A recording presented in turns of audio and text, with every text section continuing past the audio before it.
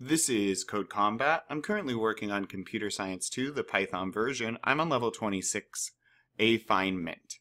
Goals: defeat the peons, collect the coins. Ooh, peons. Oh, are they? Okay.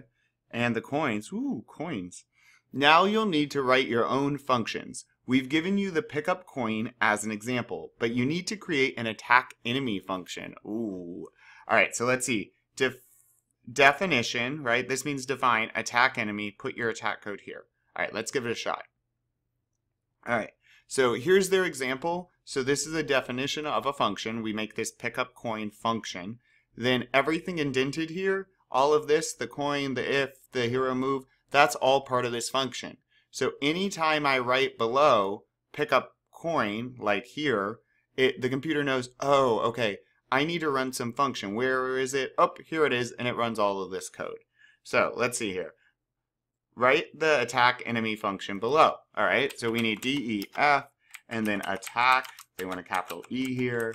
Enemy, I need parentheses, colon, enter. Find the nearest enemy. Okay, find nearest enemy. And attack them if they exist. Okay, so now I want to check if enemy, right? And then I want to attack.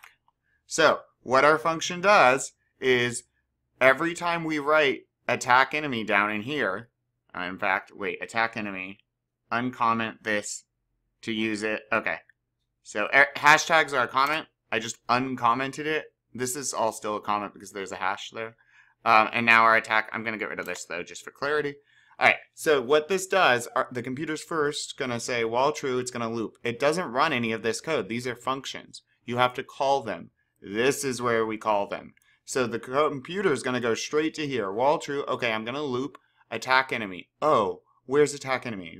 Oh, here it is. So to attack an enemy, zoop, I'm going to, and then runs all this code. Hero, find nearest enemy. My hero will look around. The nearest enemy's new name is enemy. Or my hero looks around and sees nothing, so enemy would equal nothing. That is why we use an if. If enemy, so if the enemy exists, right? So if enemy equals something, right? If enemy equals an enemy, then we drop down, the computer says true, and run this code. However, if my hero looked around and found nothing, enemy equals nothing. So then if enemy, the computer says no, the enemy just equals nothing. So false, we drop below the if, hit the bottom, and we're done running the function. All right, so we'll only attack if there's an enemy. Then we do pick up coin. The computer says, oh, where's that code? Oh, here it is. We declare coin, we find the nearest item, if coin exists, and then we move to pick it up, I think. All right, so let's test this out.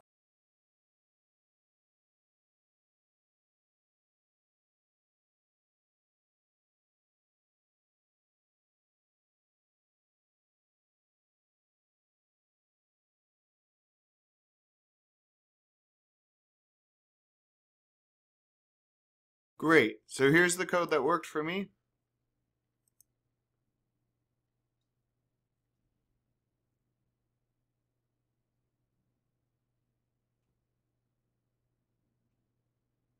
Let's keep going.